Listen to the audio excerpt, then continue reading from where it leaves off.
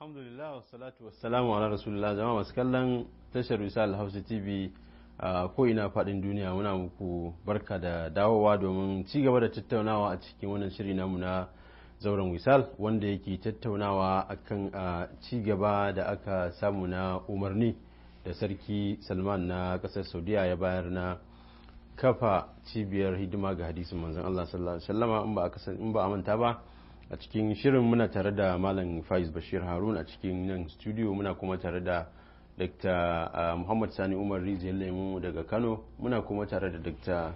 Mansur Sokoto daga Sokoto, amma inda kuma mun kasance tare da Dr. Bashir Aliyu shi ko kuma ce injiniya Bashir Aliyu shi kuma daga Kano shi ma ga alama, to amma dai ga alama shi ba za mu ci gaba da kasancewa tare da shi ba kamar yadda muka faɗi tun a farko.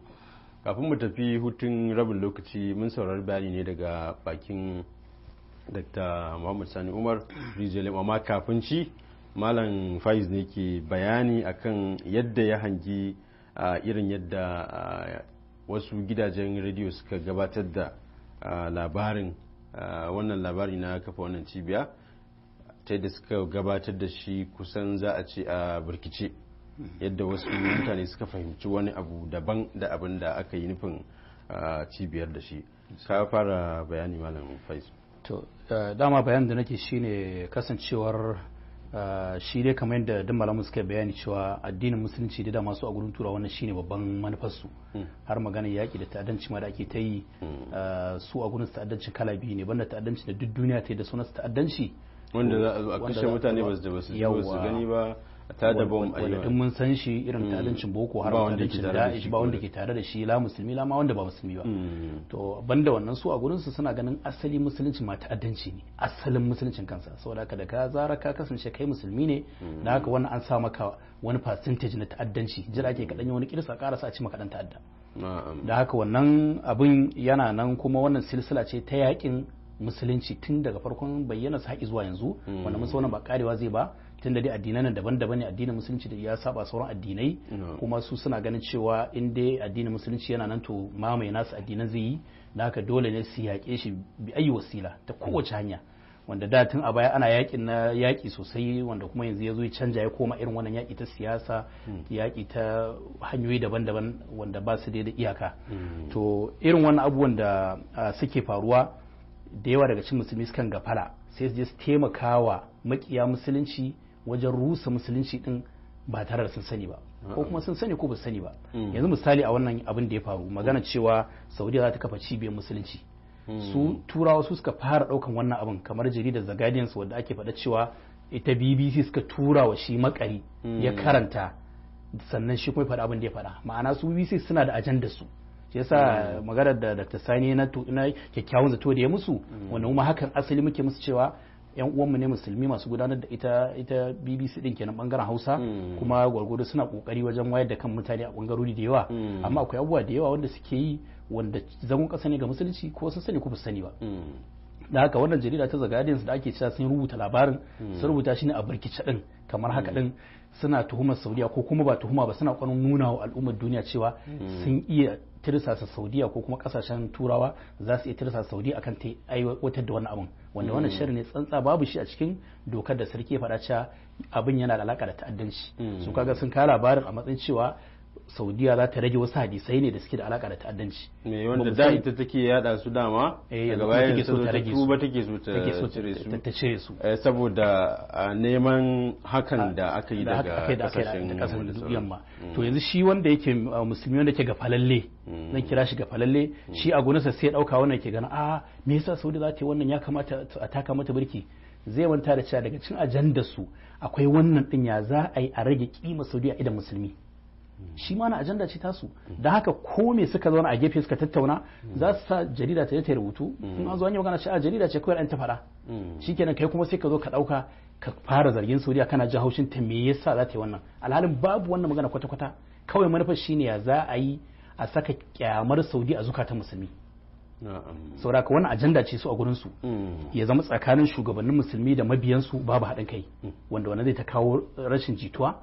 ya zama tsakanin ƙasashen musulmi da uwa uba ita Saudiya din babu haɗin kai babu jituwa saboda wannan wata ajanda ce tasu to kuma ni abin da nake kalla shine yanda Hausa suke cewa za ni ce ta tadda mu shi yanzu kamar Ibrahim Makari dama su mutane ne waɗanda dama ita kanta su su a nasu ɗin banda ajanda turawa ɗin su suna son su iskaɓinta ma'ana su zubar da kimanta idan mutane da haka da ya samu wannan dama ce shi yasa abin da ma basu tambaye shi ɗin bai faɗa a yi dama a cikin littafanta ma a cikin wane ne ita take karantar da ɗalibai kaza kaza ya faɗi manganu sarran shi na ƙoƙarin zubar da kimar Saudiya haka wannan aiki ne zai tabbatar da manufofin su bangare biyu manufar zubar da kimar Saudiya idan musulmi a samar da tashin hankali a cikin duniya cewa Saudiya tana so ta yi wa sunna manzo Allah sallallahu zagon kasa da haka idan ya sanar da wannan ya fito da shi fili mutanen da ba su da kula za su iya daukan haka din su sanar Saudiya kaga an zubar da kimar Saudiya idan mutanen musulmin duniya manufa ta biyu kuma shine aikin da zai fito daga wannan mujamma din hadisai ne ingantattu wanda aka tsaka masa hidima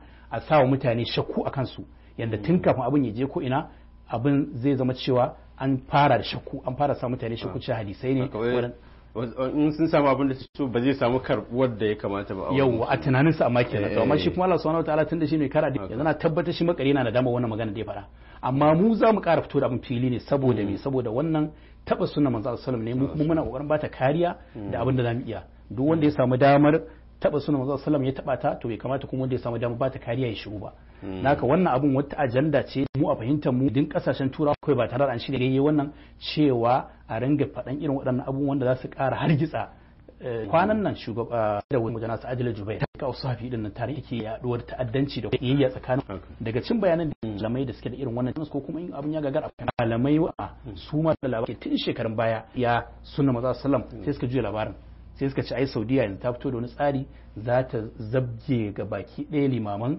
masallatan juma'a da wani takari da Saudiya da haka yanzu ana tunanin a nan da su saboda su da lahiya ga turawa yanzu a kawo limamai irin wanda America take so a zuba su mai hankali bai kamata su karɓi irin wannan ba to irin waɗannan abubuwan haka suke faruwa suna kokarin yin amfani da wata suka samu da jita-jita da wane jagora ce ta musulmi tunda ita ce babban target daga lokacin da aka ce an rushe Saudi an rushe kimata ko dai a kimace ko kuma an kama ta hari an wargaje wannan tsarin nata shikenan musulmi za su tarwatse ba su da alƙibla to wannan kenan ta bangaren kuma shi abinda nake faɗa cewa za mu ci ta da mu je mu su Ibrahim Makari mutane ne waɗanda mun san yan tijjaniya ne sufaye ne amma yana da naza'a shi'iya ma'ana yana da karkatuwa zuwa ga aqidar shi'anci to kuma wannan a fili yake sosai ni ina faɗa wannan ne lil amana saboda mutane su san da su a cikin mu'amala akwai ajanda ta Iran da ta yi kokarin tabbatar da ita tun dade ana yawan jan hankalin mutane akai ajanda da ake cewa at-taqrib kokarin yada fikirar taqrib me fikirar taqrib shine kusanto da tunanin al'umma tsakanin yan shi'a da wanda ba yan shi'a ba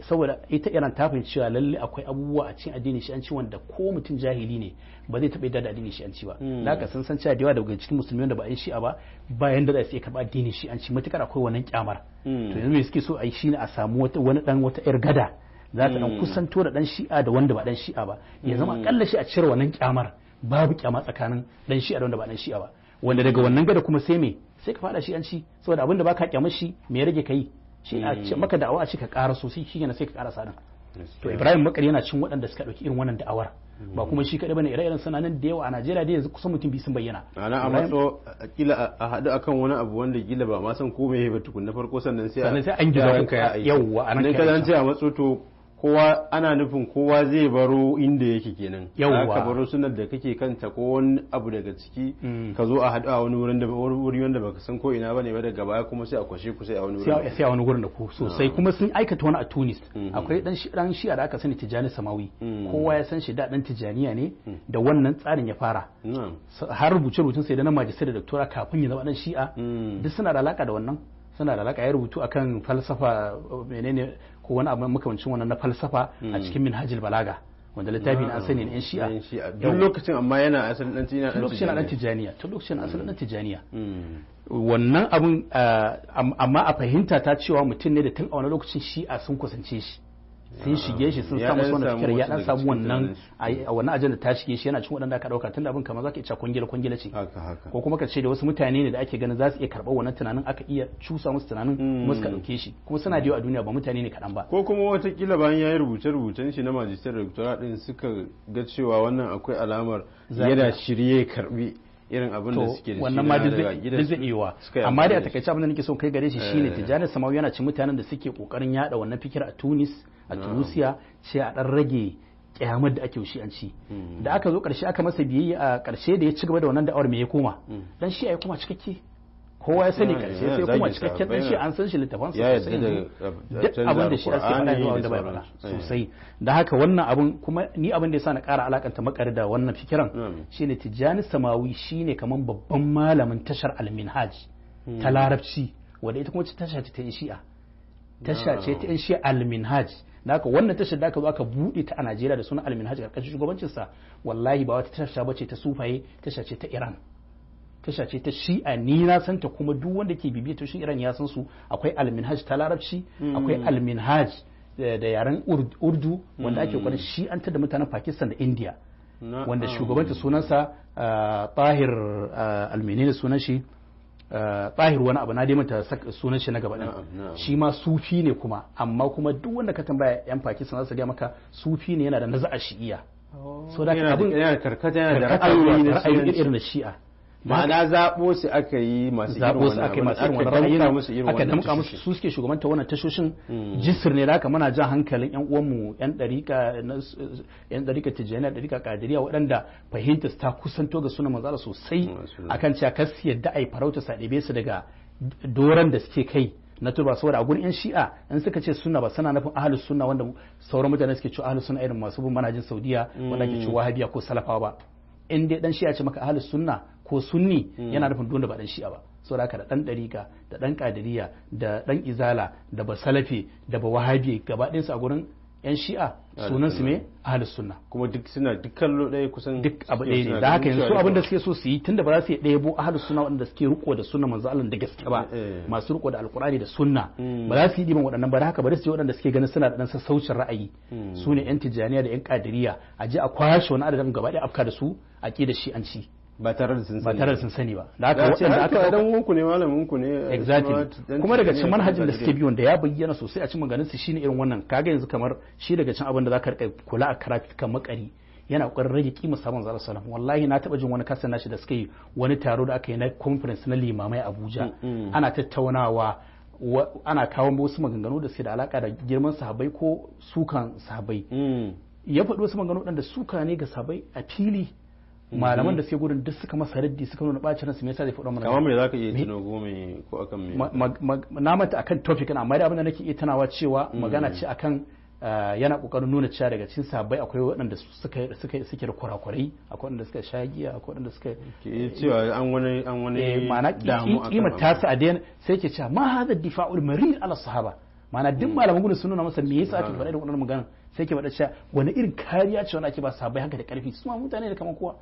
yake ƙoƙarin nuna cewa to wannan usulubi ne na shi'a da sai ƙoƙarin shiga da shi cikin duniyar musulmi a rage maka kimanta sunnar manzon sallam a rage maka kimanta sahabbai hadisai ma yanzu a cikin bukhari makare zai ce maka a cike yake da hadisai da'ifai zai ce maka kuma a cike yake da ruwaya daga rafidawa bayan mu tsakanin shi'a na da malamai suke cewa shi'i da kuma barafidai a cike bukhari yake da ruwaya daga cikin rafidawa babban manufar shine wannan kimar da sahih bukhari ke da ita azuka ta musulmi a rage maka ita kaji ashe abu bukhari akwai hadisi da'ifai abu bukhari akwai ruwaya daga yan shi'a rafidawa akwai ruwaya daga khawarijawa akwai kaza wanda wannan duk abu ne da malaman hadisi sun yi cikakken bayani akai babu wani gubar akan sa kaga ba wani abu mamaki ba da haka ni abin da nake cewa shine yawa yanzu idan wannan ajanda ce ta makiya musulunci daga wanda ba musulmi ba na cewa ya za a rusa kimar Saudi Arabia aka zo kuma aka kira mutum da yake da irin wannan tunanin da irin wannan ra'ayin saboda kaza na ce ta taddamu naka abu ne da ya dama haka suke so naka suka ga an kawo musu shi a kusa naka yayi su fita baki ya fada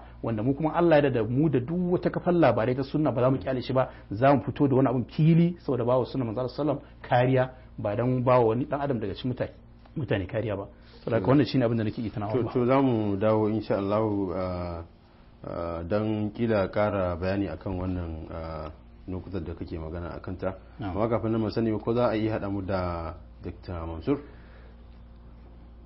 muna tare ma da to aka maka wannan cece kuce da aka yi ta yi game da wannan maudu'i na kafa cibiyar hidima ga sunnan manzon Allah sallallahu alaihi wasallam ya jawo har an shigo da waɗansu abubuwa waɗanda kusan zaka ce ba a yi magana a kansu ba la cikin sanarwar ko kuma cikin labarin da aka kawo mutumin da aka yi a gidan rediyon BBC suka yi hira da shi a lokacin har ya samu damar shigo da cewa dama kasar Saudiya ita ce ke kamar safarar ta'addanci zuwa ga duka kasashen duniya ta hanyar ɗaliban da take yayewa take fantsama su da a cikin kasashen duniya ban san kowane raddi malam zai yi akan wannan ba maganar zargin ta'addanci da ake yi ma wannan kasa da farko dai abin da ya fara faruwa shi ne kwana biyu bayan fitowar wannan doka ta kafa babban mujamma na hidimar sunna annabi sallallahu alaihi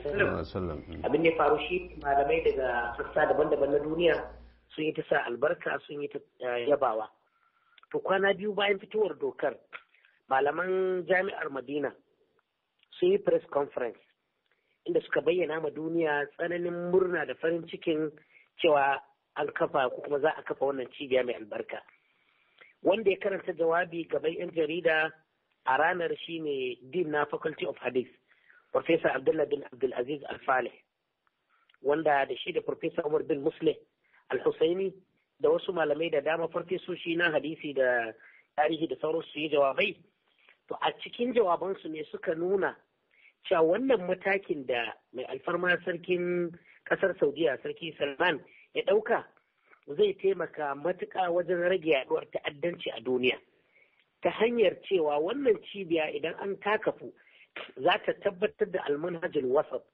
manhajul wasatiyya wato tafarki na tsaka-tsaki wanda babu guluwi da faifayewa a cikinsa babu kuma ifrati da kasawa a cikinsa ma'ana dai manhajin sunna wanda baya kira ga zubar da jini na mutane barkatai baya kira ga tawaye ga gwamnatoci da hukumomi baya kira ga kashe waɗanda ba musulmi ba yadda aka ga dama yana neman a zauna lafiya to wannan bayanan ga dukkan alamu su ne 'yan jaridun larabawa ma kafin turawa suka fara fankamawa suka fara fidda maganar yakar ta'addanci a cikin wannan cibiya wanda su sun faɗi daga cikin samarat daga cikin amfanin da za a samu idan wannan cibiya ta kafu cewa ta'addanci zai ragu wannan gaskiya ne domin da yawan 'yan ta'adda ko dai su yi amfani da ayar Qur'ani su ba ta fassara da son zuciya duk ɗan Najeriya shaida ne muna da shekau idan zai jawabansa na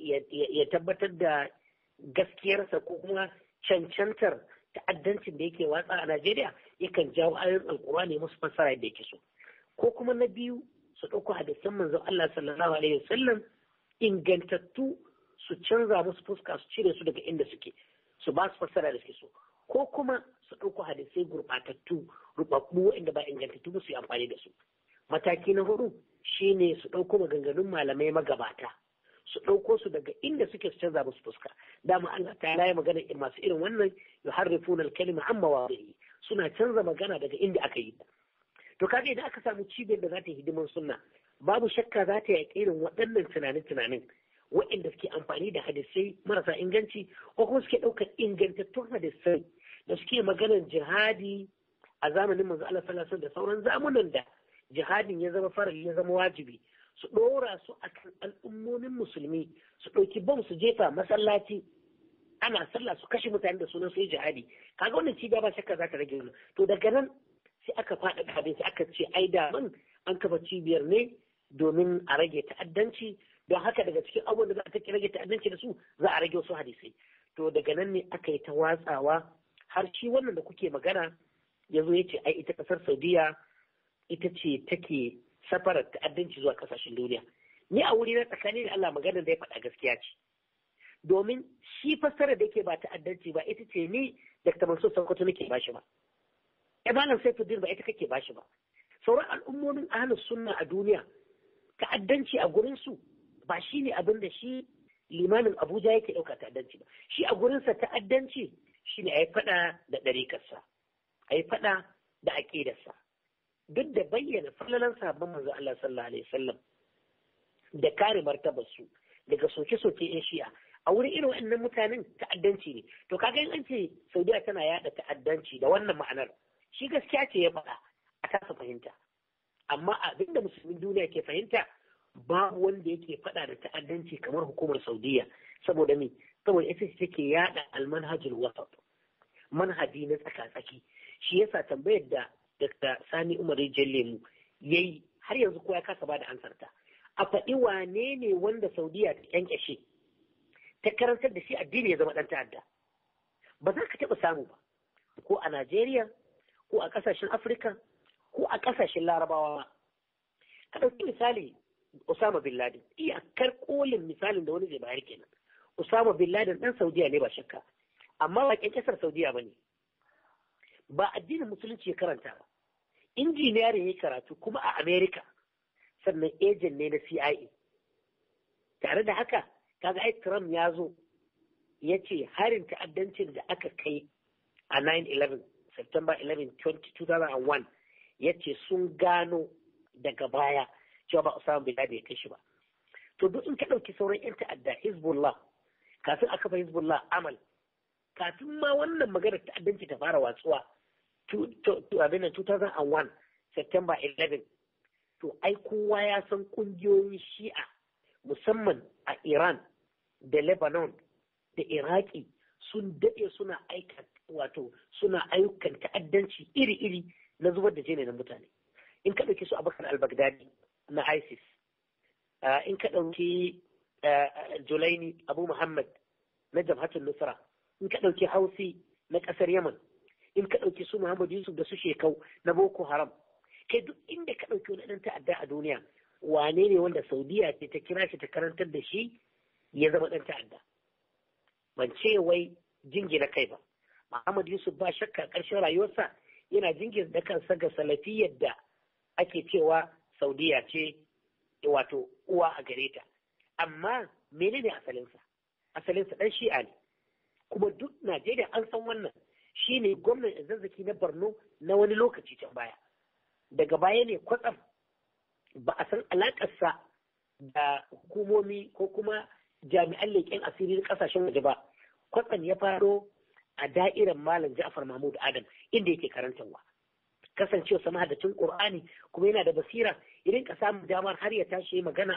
Har shi kuma Malam Ja'far mutum ne mai tawali'u, mai ba da dama, har yana ba shi dama ya magana. Amma lokacin da ya fara fito da ra'ayoyinsa waɗanda ya samu su tun asali daga Ibrahim Izaksaki na haramta boko da ayyukan gwamnati wanda kowa ya sa a ƙasar nan, Ibrahim Izaksaki shi ya fara yin su. Lokacin da ya bayyana su, Malam Jafar shine mutum na farko da ya fara yakar wannan aƙidar tasa, kuma ya lura da shi ya masa nasiha. Impact ya ɗauke shi har zuwa, ko kuma in ce sun haɗu a ƙasar Saudiya, ya ɗauke shi zuwa wurin malamai daban-daban don a yi masa nasiha, a lura da shi wannan abin da yake yi hatsari ne kuma zai iya jawo ta'addanci. Alhamdulillah akwai kasas ɗin Malam Jafar, yau Malam Jafar bai duniya, kuma bai san abin da ya biyo baya ba. Duk fitilin Boko Haram da aka yi bai sani, wannan kalmar Boko Haram ma bai santa ba, don a lokacin ba haka ake kiransu ba.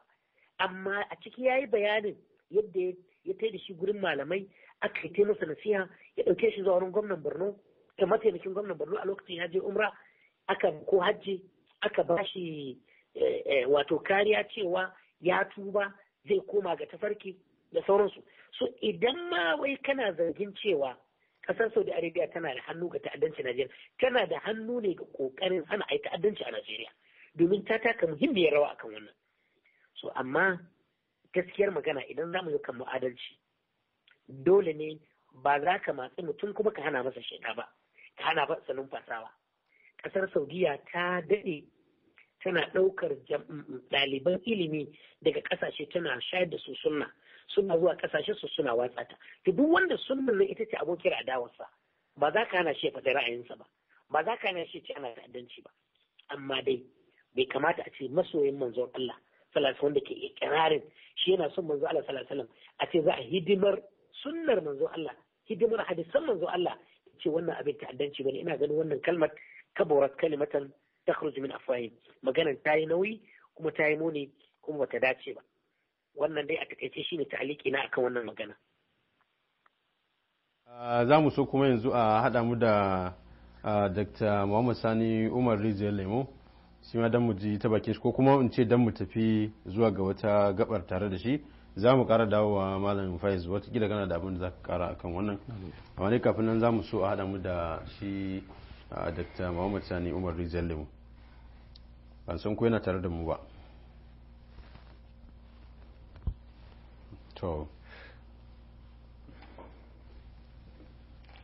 To akara makalla barka da dawowa. Yawa sannu dai. To akara makalla abinda zamu so mu ji yanzu shine irin yadda mutane suke dauka cewa zare wani abu ko karawa daga cikin hadisan manzon Allah sallallahu alaihi wasallam a wannan lokacin wani abu ne mai sauki, wanda har misali in har ma yadda mutane suke tunanin ne a ce wata kasa ko wata gwamnati za ta iya kafa wata cibiya misali don ta ce a zare wani abu ko a kara daga cikin sunnar manzon Allah sallallahu alaihi wasallam. Ina ganin akwai buƙatar kila mutane su dan ji bayani da zai kamar haskaka musu a wannan bangaren. Shin abu ne mai sauki in wani yana so misali ya cire wani hadisi, ko kuma abu ne mai yiwuwa ma ya cire wani hadisi ko ya kara daga cikin hadisan manzon Allah sallallahu alaihi wasallam a wannan zamanin? Wato duk sanda na ji maganar tana ba ni dariya. To amma wani lokaci sharul baliyati ma da kamar Laraba suka ce wani bala'in da ya fi sharri shine wanda zai saka dariya. A hadisa annabi sallallahu alaihi wasallama su kansu Allah subhanahu wata'ala ya tsare su kamar yadda ya tsare alkur'ani haka ya tsare hadisa annabi sallallahu alaihi wasallama. Babu wani annabi da Allah subhanahu wata'ala ya masa gatan ya tsare maganganunsa, ya zama dukkan wani abu nashi tashi fadinsa, wanda abin da yake a cikin gidansa da wanda yake a waje da wanda yake tare da sahabbansa da wanda ya a halin zaman gida da wanda ya a halin zaman tafiya, kai hatta baccinsa, kai hatta dariyarsa da tafiyarsa an kiyaye wannan. Babu wani annabin da ya samu wannan sai annabi sallallahu alaihi wasallam, saboda shi ya zo da sako na karshe wanda daga shi ko ba wani annabi da za a sake saukarwa, za a sake aikowa. To kuma addinin musulunci kamar da muka faɗa a farkon wannan shiri ya ginu ne akan alkur'ani da sunnar annabi sallallahu alaihi wasallam. Alkur'ani Allah subhanahu wataala alkawarin zai tsare shi, inna nahnu nazzalna dhikra wa inna lahu lahafizun. Ce mu muka saukar da alkur'ani mu za mu tsare shi. Tsare alkur'ani ya kunshi tsare alkur'ani ta fuskar lafazinsa da tsare shi ta fuskar ta fuskar ma'anoninsa. Ta fuskar lafazinsa a yau kowa ya sani cewa babu wanda zai isa ya cire ko da harafi ɗaya alkur'ani, kai ko da ya canza wau ya maida ta fa ko fa ya maida ita wau, da zarar yayi za a samu cikin mahaddata waɗanda suka haddace qur'ani za su gane kuskurensa. Yara ƙanana ma za su iya gyara wannan kuskuren ba sai an je ga manyan malamai ba. To wannan ba ita kaɗai ce tsarewar da Allah zai yi wa alkur'ani ba, har fuskar ma'anoninsa. Ma'anonin alkur'ani ba za su samu tsaro ba sai an tsare sunnar annabi sallallahu alaihi wasallam ita kanta, da ita ce take fassara alkur'ani. Wa anzalna ilayka dhikra litubayyana lin-nasi ma nuzila ilayhim. Saboda ka annabi sallallahu alaihi wasallam shi yake bayani. To nan bayanin shine sunnar annabi sallallahu alaihi wasallam. Sune waɗannan hadisai da muke karantawa a cikin waɗannan littattafai da suke gaban mu.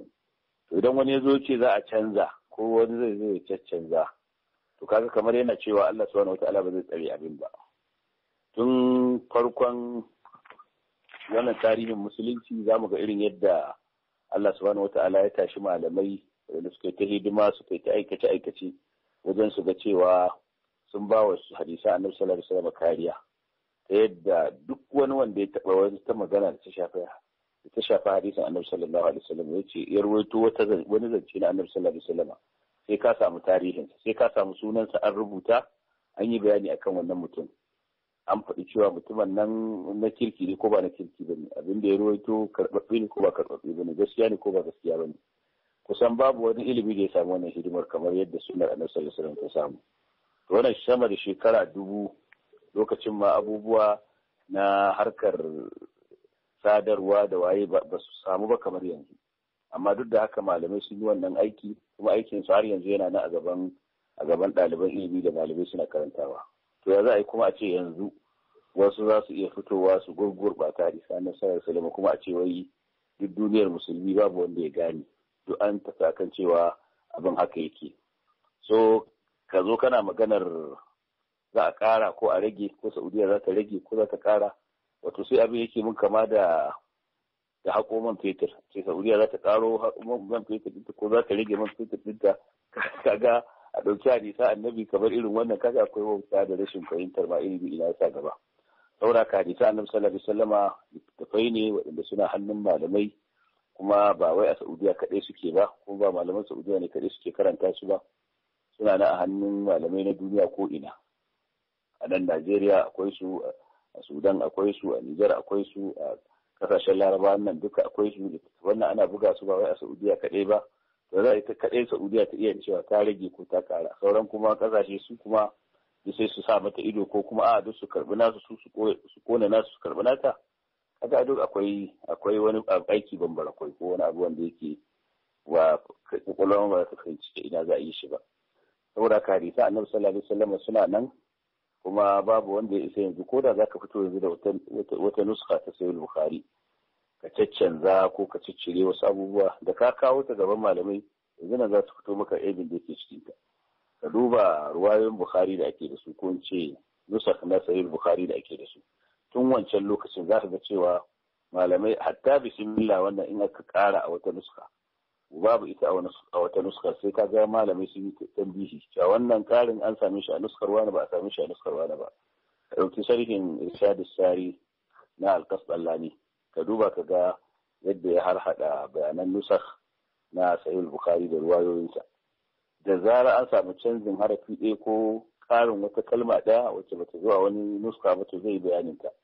To kaga shi da irin wannan za a ce kuma wani ko wata ƙasa ta zo ta yi wani abu da ya shafi ragewa ko ta ƙara ko ta gurɓata, sannan kuma duk duniya ba a san an yi wannan abu ba. Kaga abu ne da wanda yake mai hankali ya san inda ilimi ya sa gaba ma kwata ba zai kawo wannan maganar ba. Amma wani lokaci sai ka ga abu gashi inda yake, amma wasu saboda jahilci da rashin sanin inda abin ya sa gaba, ko saboda su'ul qasd, dan kamar yadda nake faɗa kullum, abu guda biyu su suke jawowa a yi rashin adalci ko a saki hanya, ko dai jahilci ko mummunan nufi. Wato mummunan nufin da yake cikin zuciyar mutum, ya san abin amma sai juyar da shi saboda mugun nufi da yake ransa, ko kuma jahilci bai san abin ba. Haka hadisa annabi sallallahu alaihi wasallam ba ta yi wa a ce wani ya zo ya yi girkita su ko ya canza su. Sannan akwai wani abu guda da shi ma ya kamata mu lura da shi. Mu ko nan kasar tamu da Najeriya, da malamai da ɗaliban ilimi da Allah subhanahu wa ta'ala ya bamu, yau da za a ce gwamnati ta ƙasa ko ta jiha za su fito su ce za su yi wani abin da yake zai gurɓata musulunci, na tabbata ba yadda za a yi duk malaman Najeriya ko duk malaman jihar su ya bakin su muke su yi shiru gwamnatin nan ta yi wannan farfarnar. Na san wannan zai wahala. In an ce an samu wasu gurɓatattu da za su goyi baya ko su nemi gyara abin, to lallai za a samu kuma wasu wanda za su jajirce su fito su yi magana ce abin nan da za a yi ba daidai ba ne. To ba na jin ko za mu ɗauka cewa mu yanzu mu a nan Najeriya mun fi Saudiya malamai masu tsoron Allah, mun fi Saudiya masana, da za a yi abu a Najeriya mu iya magana, amma a Saudiya za a yi shi duk malamai su haɗa baki su yadda ko su gum ko su goyi bayan abu. Ina ga in muka yi haka to ba mu yi adalci ba, mun kuma so kanmu da yawa. Saboda haka idan har a ƙasashen mu ba za mu bari a yi wani abin da ya saba musulunci ƙarara irin wannan ba, to mu yadda cewa a ƙasar Saudiya suna da malamai har yanzu da yawa masu tsoron Allah masu kuma fitowa su faɗi gaskiya ba tare da su yi tsoron kowa ba. Na'am. Mu sake dawowa. To malam Faiz, bari mu dawo cikin studio, bari mu dawo wurinka. Mu ji mun katse kada kana bayani. Abin da ke so in ce ai bayan surutai sun yawa bayan wannan hira da aka yi da shi limamin Abuja, akwai wani shafi a kafar Facebook wanda yake da sunan shi, wanda ake magana da yawun shi, kamar ya yi bayanin cewa shi kamar ma'anar bayanin cewa shi BBC kiran shi suka turo mishi link na ita wannan jarida ta The Guardian da ka faɗi, suka gaya mishi cewa ga abin da Saudiya ta ce me zai ce shi akai, saboda haka akan wannan ya gina bayanin shi. Ban san ko kana ganin cewa wannan uzuri ne ya isa ya zama uzuri. Shi yanzu wannan yana faɗar sani a matsayin uzuri, wato ga alama kamar kaga wannan ne shi yasa gaskiya ni tunda naji magana sa tsakani da Allah abubuwa da yawa ne ta hange. Na farko dai wannan magana cewa in ma kafin ya faɗi ma jaridar, saboda in ka ji hira zaka ji kamar ita mai tambayar ita ce take masa imla'in abin da zai faɗa, ita ce yawa take mai shiftar me kamata ya faɗa. ba ka ganin kenan wannan yana da alaka da ta'addanci, sai ce yana da alaka da ta'addanci kaza sannan ya dan ƙara bayani sai ce to ba ka ganin cewa dama ana zargin Saudiya ce a karantarwar ta ma tana sa koyar da ta'addanci, sai ce sai nayi mamaki ya za mutumin da ake ganin sa a matsayin ɗaya daga cikin wato manyan mutane a ƙasa a matsayinsa na limamin babban masallacin ƙasar Najeriya, ƙasa kamar Najeriya ce, mutumin da za a ɗauka a bashi ya zama ɗaya daga cikin waɗannan limaman, amma da irin wannan ɗariƙar yake ta'amuli da 'yan jarida. Ita 'yan jarida ce tana da wasu abubuwa da aka koya da take so ta cimma, kamar yadda ta faɗa ta gani a jaridar Guardian, shi kuma ya biya ta akan haka. To kaga ɗayan biyu ne, ko da yadda muka faɗa a baya cewa za mu ci da mu je mu dama abin yana ransa hakan yake so ya samu dama, ko kuma ya zama cewa a matsayinsa na malami wanda kuma yana nasabta kansa ga ilimin hadisi, ya zama cewa in abu ya zo masa ba zai kalle shi da kallo na ilimi ba. A matsayinsa yanzu na babban malami na hadisi kamar yadda ke faɗa, ya za a ce jaridar The Guardian ita ce za ta yi gadin ɗinsa zuwa ga hukunci akan aikin ƙasa kamar Saudiya, ita ce ta yi jashi ta sa shi hukunci akan aikin da za a yi da hidima ga hadisan manzon ba tare da komawa zuwa ga ainihin labarin. Kaga yana akwai labaran a cikin kasashen Larabawa da Larabci, shi kansa dokan nan da sarki ya faɗa umarin da ya bayar da Larabci an ɗauki hoton takardar an yaɗa ta ko ina, kaga zai iya karantawa akalla shi zai iya cewa ni ban gani ba a cikin dokar, na karanta abinda shi sarkin Saudiya faɗa amma ban ga wannan abin da suka faɗa ba maki ne magana ce ta injiniya, kaga shi kenan ya fita daga cikin abin nan kuma ya abin da ya dace da matsayinsa. To amma sai gina magana akan wannan cewa da haka ni a guna wannan uzurin ma ƙara wani kuskure ne a ce mutum kamar wanda ya kirke da wannan matsayin a ce wannan shi ne uzurinsa, profesa wanda ya kirke da ɗaya daga cikin masallatai wannan ne uzurinsa. Duk abin da ya sani na dokokin malamai a bangaren hadisi ake karɓar ruwaya, ake karɓar magana yau musulmi ma ake karɓar magana sabalantana wanda ba musulmi ba, kuma a cikin wanda ba musulmi ma 'yan jarida wanda mun sani cewa jarida a yanzu ita ce kusan wadda take jirkita al'amura. Dama asalin manya-manyan ayyukan irin waɗannan manya-manyan kafafen jaridu shine dama ta da ƙura, su idan ba su faɗi labari ya haɗa rigima ba su gani su ma labarin bai nasara ba, saboda manufofinsu ba masu kyau bane. To ya zama da wanda zaka dogara ka kafa hujja ka irin wannan magana. Sannan abu na biyu da nake ga da ya kamata a ce yayi nazari akan sa kafin ya faɗi magana irin wannan, dan wannan magana da wani dan tasha ne ya faɗa ba wanda zai zo magana akan shi, amma matsayinsa ake kalla, matsayinsa babban mutum ne wanda ke kusan ya isa ya misalta Najeriya bangaren addini, ya wakilci Najeriya bangaren addini, limamin ɗaya daga cikin manyan masallatai ne, da haka kalma dan ya faɗa ta isa ta hargitsa duniya gaba ɗaya ta magana akan ta. Yanzu abin da ya faɗa din kenan, yanzu wannan abin Saudiya ta san da shi, ta san da cewa limamin Abuja ya faɗi magana akan ta, wannan abin na tabbatar maka hukumar Saudiya ta san da shi. Sannan yanzu baya kalla a matsayinsa na wanda yake wakiltar hukumar Najeriya a bangaren addini a matsayinsa na limami zai iya saka alaka ta tsami tsakanin hukumar Saudiya da Najeriya kan wannan magana. Saudiya tana jin ciwo a ƙasar ta mata ƙarya irin wannan, musamman daga ƙasashen da take ganin ƙawayenta ne.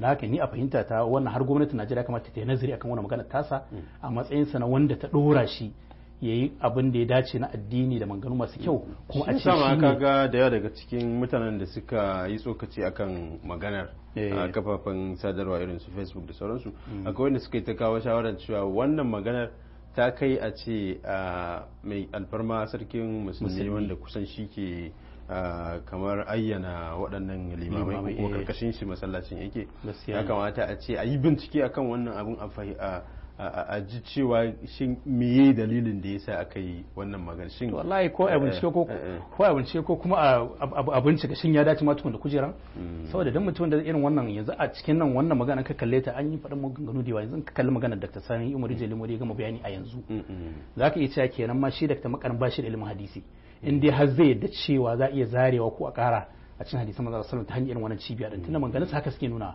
cewa yana ganin abin zai yi a ilmanci a gani sannan tun da yana cewa ita ce dama take yada da hakan ta yi shida ta zari kenan kaga kenan a ilmanci kenan akwai alamar tambaya kan ilimin sa ya wannan tunanin da shiga ya wannan tunanin da shi kwalosa sannan a matsayin sa na wanda yake malamin hadisi ta yake karbar ruwaya da irin wannan tarika wahiya ta hanyar jarida da ta fito daga makiya jarida da ta fito daga wanda dama suke soki musulunci ba da haka kaga wannan dole a nazari akan wannan sannan ta yaya zai a matsayinsa na wanda yake masala hukumar Najeriya mai wanda zai wakilta hukumar Najeriya a magana akan addini zai faɗi irin wannan magana akan wata ƙasa da take da alaka mai mutunci da Najeriya ba zai kalli me wannan magana za ta iya jawo ba so kaga ba kan haƙƙi su kuma ba kan haƙƙi su ba so duk wannan ne abin da nake gani shine kowane matsayi akwai mutanen da suka dace da shi haka ni ina tare da wanda suka ce a bincika me yasa ya faɗa din amma ni kuma na gana a ƙara bincika ma dace wasu da wannan yana da wannan matsayinsa a iliminsa da tunaninsa da waye ya kai ya rika masala Najeriya akan wannan so babban magana ce wannan babban matsayi ne wannan a ce kai ɗaya ne daga cikin limaman Abuja duk ƙasar da aka maganar kuma shakkun akida ma da ka kawo amma a ce limamin masallaci irin national mosque na Abuja a ce yana nuna cewa yana mamaki me yasa za a rika kare sahabbai a rika yawa kuma yana ganin cewa sahih Bukhari kadasar da musulmi suke bashi bata kai haka ba kamar kai wannan girmamawa bai kai wannan girmamawa da haka ni a fahimta ta Najeriya lalace mu gaskiya bata kai haka ba har yanzu Najeriya shugabannin bangaren sarakuna da bangaren malamai da bangaren ma shugabanni na siyasa suna mutunta manzon Allah sallallahu alaihi wasallam da sahabban shi da hadisan shi kuma bai kamata a ce su dauko mutumin da yake yana da irin wannan kazantar su ce shine wanda zai rika wakiltar al'umma musulmi a wannan gurin ba saboda ni ina gani ya kamata a yi nazari akan dace wannan mutum a wannan gurin kuma ni ina da tabbaci idan gwamnati za ta tsaya ta yi bincike akan wannan tashar ta Al-Minhaj za a fahimci abin da muka faɗa mu saboda aikin mu ne na TV ko musamman TV inda suke da alaka da shi a duk wani TV na yan Shi'a wanda yake da Laraba ki magana mun san shi duk wani TV na Iran wanda aka yi shi dan fuskantar Afirka ko ba da Larabci ki magana mun san shi saboda wannan tasha ce ta yan Shi'a Al-Minhaj ko mutum yana so a yanzu ya rubuta internet rubuta Al-Minhaj channel ko Al-Minhaj TV yanzu nan zai ganta da larabci zai ganta da yaren indiya zai ganta da yarka daban-daban kuma gaba ɗinsa ita in shi a ce a fili suke magana kan shi an ci babu wani kwane-kwane da haka ita ce aka yi mata branch a Najeriya da Hausa aka danka ta a hannunsa saboda a jawo mutane a kusanto da su ga fahimta shi an ci ta hanyar rage kimar hadisai idan mutane ta hanyar sukar sahabbai ta hanyoyi daban-daban wanda daga baya za su bayyana kuma kaga daga kwashe su afka da su cikin shi an ci kai tsaye kuma kaga wannan yayi kama da wasu daga cikin abubuwan da suka zo a cikin wannan bincike da wata cibiyar Rand Foundation ta yi bayan abin da ya faru na September 11 2001 sun zauna sun yi cibiya ce a America take ta bincike ya zauna ta yi wani bincike da ta fito da shi ta samu suna Civil Democratic Islam kamar musulunci na zamani wanda ya daidai da demokradiyya sun yi bayani ko kuma sun ɗauki ƙungiyoyi daban-daban ko kuma aƙidu daban-daban na musulunci kowace za a ɗauke ta feɗe ta har wutsiya a yi bayanin abubuwan da suka yi imani da su da irin abubuwan da za su yi da wanda ba za su yi ba da shi za a iya amfana da su ko kuma sun abokai ne ga amerika ko makiya to kusan wanda ake ce ma wahabiyawa da wayo duka gabaki daya mai da su ne makiya su kuma sauran ba makiya ba ne ba saboda ba su da wata ba su da wani tunani yawa ba su da wannan saboda haka aka ce su za a yi amfani da su wurin fada da su wa'annan wanda ake ganin su a matsayin makiya an kawo hanyoyi iri daban-daban daga ciki akwai yin amfani da ɗariku na sufanci kuma a lokacin duk wanda ya bibi labarai ya ga lokacin an yi wani yayi na gayyatar malamai na sufaye daga ko'ina a duniya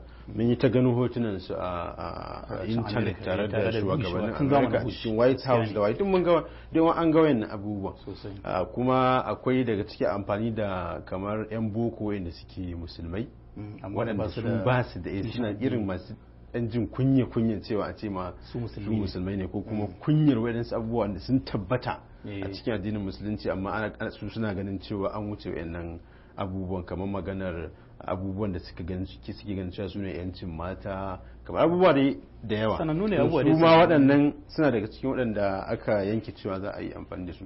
Domin mutum ya kalli abubuwan sai ga kamar har yanzu ci gaba da waɗannan abubuwan ne su ne har yanzu ake su ne ka san su mutanen mu yawanci irin wannan ana karanta a jarida ana ji amma tarjama su a waki shine ke mutane wahala. Ma'ana yanzu kamar abin da muke yau faɗa cewa Iran suna da ajanda ta takarib, to mutane sun yadda akwai, amma ina misalan abin yake, menene misali zaka iya ce wannan abin da ake kokari ake na takaribi din, kuma sanan wani hanyoyi za ba a yi takaribi din, to mutane ba cika gane wannan ba.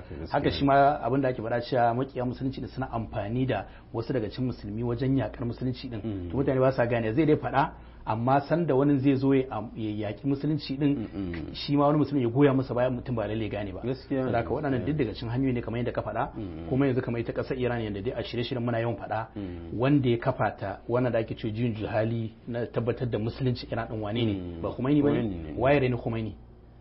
Kasar Faransa ce. Faransa kuma a tarihi babu kasar turawa da take kiyamar musulunci ta yaki musulunci kamar ta. Saboda haka su ne za su reno wani mutum a ce shi zai zo ya kafa wata daula ta musulunci wadda ta dace da musulunci da suke so. Saboda haka ajanda ce duka ci gaba ne, wadda ci gaba ne din na kokarin yaki da musulunci kamar yadda muka faɗa, sawa'un ta bangaren su wanda ba musulmi din ba ko ta bangaren masu kiran kansu musulmi su daular shi'a kenan, wanda mu a shirye-shiryen mu za mu nuna mutane menene ainihin manufar kasar Iran akan musulunci din. Allah da mutanen da suke biya Wisal za su fahimci wannan sosai, kan cewa kokari take ta da mulkin ta na majusanci wanda yake kafin musulunci, Laraba suna karkashin ta, daga baya addinin musulunci zai fitar da su ya dora Laraba akan su, to wannan suke jami'ai suke su dawo da shi, amma suna so su amfani da sauran kasashe na Afirka da sauran kasashe akan cewa in suka mamaye waɗannan kasashen su ba su karfi yanda su iya murƙushe Laraba a sake dawo tsarin da ya zama cewa Laraba a cikin mujusanci yayin da suke kwarai kwato. Wannan mu shine abin da muka fahimta, kuma duk mai bibiyar abin zai gane nan gaba. Yanzu mutane lalle wani abu za su ga kamar fadin sun zuciya an wuce gona da, amma abin zai tabbata ko ya fice shi. Gaskiya ne, an faɗi abubuwa da yawa waɗanda a lokacin ana ganin cewa sun zuciya ne, kuma daga baya tabbata ba sosai. Bari mu tafi wurin Dr. Mansur mu ji ko akwai ƙarin bayani da zai akan wannan maudu'i. Akan wakalla wa alaikum assalam wa rahmatullahi wa barakatuh. Na ji da kuke magana a kanta, amma bayanan da dan uwa malam Faiz yayi kusan sun wadatar. Karin da zan ce akai dai shine wajibin mu a matsayin mu na musulmi koyaushe mu rinka wato bin abubuwa da tsanaki da hankali, kuma mu rinka bin abubuwa bisa ga usul na shari'a, wato tuwa su na shari'a wanda shari'a ta tora. Bai kamata ku ci mutum ya bullo da zancensa da maganarsa da zarge-zargensa mu saurara mashi ba mu ba da dama. Na biyu kuma yana da kyau mutane su rinka kiyaye matsayinsu. Idan Allah ya baka wani matsayi na jagoranci da jama'a, ya kamata ka sai yadda kake sakin baki kai magana, ka san abin da ke fita daga cikin kanka. Ya kamata kuma ka san kana ta'amuli da musulmi ne na duniya. Mas'alan biya mas'ala ce da ta shafi duk musulmi, tunda kowane musulmi inda yake zai kalli kasar zuciyarsa kuma tana can, zai yi sha'awar ya je, idan kuma ya je zai abin da yake faranta masa rai, sannan can ne addinin nan ya taso, kuma can ne annabi sallallahu alaihi wasallam ya bada tabbacin addini na kwarai zai ci gaba da tabbata. Tunda ingantaccen hadisi da ya zo a sahih Bukhari kitab Fadail Madina, annabi sallallahu alaihi wasallam cewa innal imana la ya'rizu ila al-madina kama ta'rizu al-hayyatu ila juhriha. Babu shakka imani duk inda ya je ya dawo, duk inda ya yawo ya kai zai sake dawo Madina, ya dawo nan ne gidansa, kamar yadda wato maciji idan ya yawo ya kare zai dawo ya koma haraminsa. Da haka nan ne dai gar imanin, nan ne asulin, kuma nan kansa ya bada tabbacin ba zai gushe ba. Kuma alhamdulillah yau da gobe ta tabbatar da haka. Ta ba inda addinin da yake da kwarjini, da haiba, da daraja, da malamai da kakoɗe masu nacewa sai an bi shi sau da kafa kamar wannan kafa mai albarka. So kuskure ne a can ya zo a saki baki a kafafen yaɗa labarai yana zagin ta, wannan yana nuna wani son zuciya daga wato ainihin a tattare da shi, wanda ya kamata a kauce ma wannan. So wannan dai ita ce nasihar da zan gabatar. bayanan da Dr. Sani ya yi game da wato darajar hadisi da kasancewa abu ne wanda baya tabuwa ba a iya shi a cikinsa wata ƙasa bai kai ba haka ka iya canza shi ba ya kamata zan bayanai ne da za mu sa su a tunaninmu ba zai yi mu ɗauka cewa kawai hukumar Saudiya za ta zo rana guda ta kafa wata cibiya da za a zo a yi tamfarin da hadisai to su wane ne za su yi wannan aiki wane ne zai zo ya caccanza hadisan nan sannan duk malamai na ƙasar Saudiya suna ne na sauran ƙasashen duniya ya kamata yana abubuwa mu daina yawo da su daman dai jita-jita ce kuma an gina ta ne don a cimma wata mugunyar manufa wannan manufar kuma insha Allah ba za ta tabbata ba mu a nan gudana da sauran ƙasashen mu na Afirka ina ƙara kira ga 'yan uwana jama'ar musulmi mu dage wajen yin karatu domin idan kana tattare da jahilci ne za a rika batar da kai a rika yawo da hankalinka amma idan kana da asali na ilimi a tare da kai insha Allah ba wata guguwa da za ta zo ta kada fate sai ta bakka tsaye kamar iccen giginya Allah ya mana muwafaka amin amin mun gode kwarai maka to mu sani ba control ko za a iya ba mu mutum daya ko biyu daga cikin masu kira masu kallon mu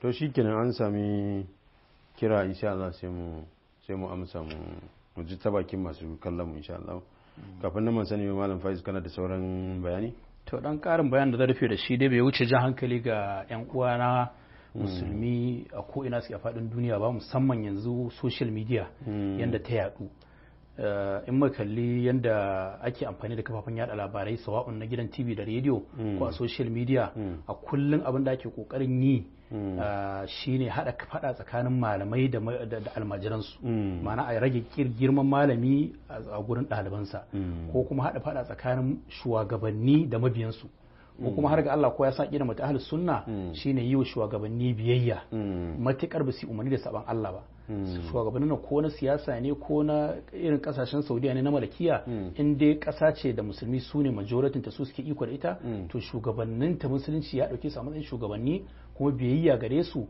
dole ne da haka abinda su kuma sauran makiya musulunci suke kokarin yi shine ya za su sakwarkwata kasashen musulmi ta kowace hanya da haka abinda nake kira ga yan uwana a social media shine muƙaddara ma a ce wannan abin kamar yadda wasu suke faɗa cewa Amerika ce ta sa Saudiya ta yi wannan abu misali to dan me za mu goya wa Amerika baya mu kware wa Saudiya baya mu zo mu kama faɗa da Saudiya din su hakan suke so mun tabbatar mata da manufa bi kenan ita ta can ta tilasta Saudiya ko ta hanyar karfi ko ta wace hanya da mu sani ba in ya tabbata din kenan misali ta sa ta yi wani abu da cutar da musulunci ne sannan mu kuma ta sa mu mun yi wa kasar musulunci ta waye mun nuna ba ma tare da ita wanda duk wannan fa'ida wane ne fa'ida su ce dai din saboda su mutane a ganin su a haka din kamar suna kokarin yakar Amerika ne alhalin abinda take kokarin tabbatarwa din shi din suke aikatawa haka dole ne musulmi ya sani cewa addinin musulunci tun da yazo yana manzo Allah ya faɗa bada al-islamu ghariban wa sayaudu ghariban kama bada da haka kullum addinin musulunci abu ne wanda ake kokarin takure shi ake yakarsa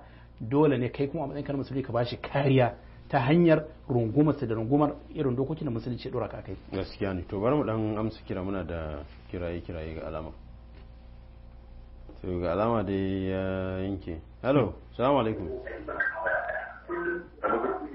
assalamu alaikum to ga alama ya yanke ko wa alaikum assalam wa rahmatullah wa ke magana Nura ne daga Kano. To Malam Nura daga Kano kana tare da mu cikin shirin?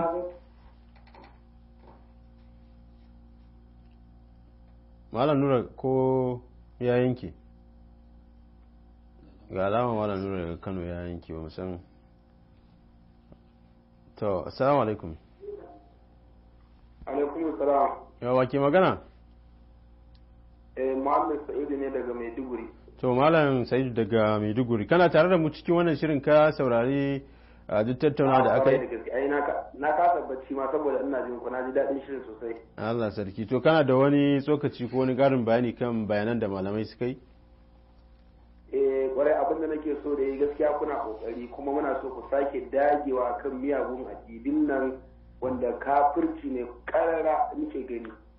To insha Allah mun gode fatan mu wanda suke a kai Allah ya shiryar da su in ma su ne in kuma ba su yi da Allah shi ya san yadda zai da su amin insha Allah mun gode kwarai. amma suna shiga cikin ƙauyuka ƙwarai da gaske suna cutar al'umma. Subhanallah subhanallah, to Allah ya kyauta, Allah ya kyauta, mun gode kwarai.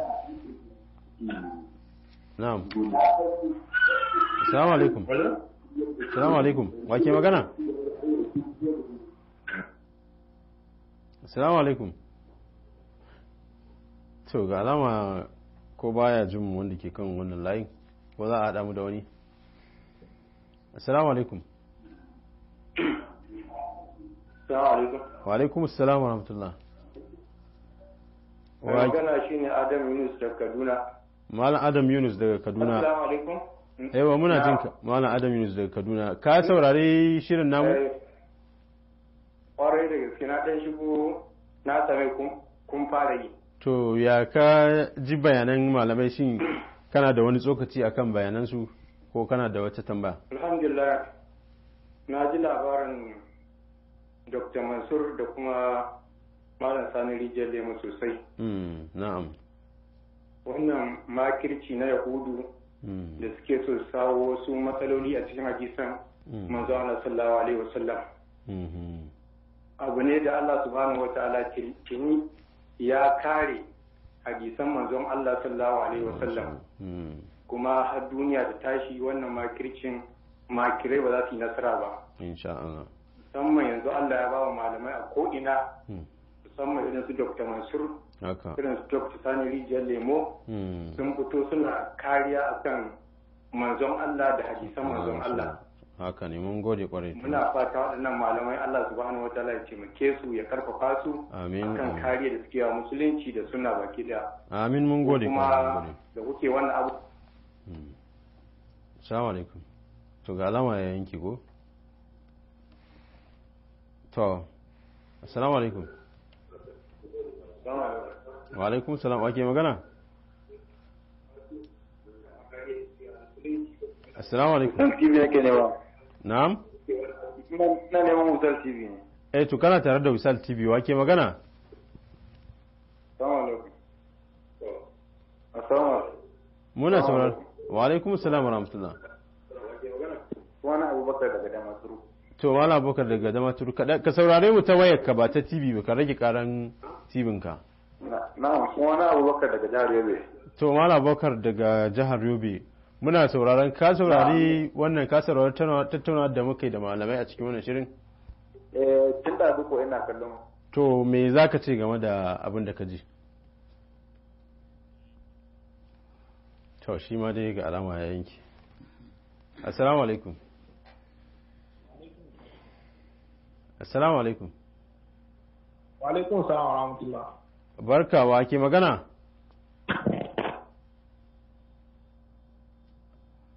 To ga alama dai kamar layukan ne ke da matsala ko me ke faruwa, Allahu alam. Duka wanda aka fara magana da shi sai ta yanki. Kusan mutum nawa kenan, kila daga layukan ne ko daga wurinmu ne? To ga wani muna tare da shi. Wa alaikum assalam wa rahmatullahi wa barakatuh. Wa ke tare da mu? Kana tare da Dr. Musa Yusuf. To Dr. Musa Yusuf Asadu Sunna kenan? Musa Yusuf Gwarzo.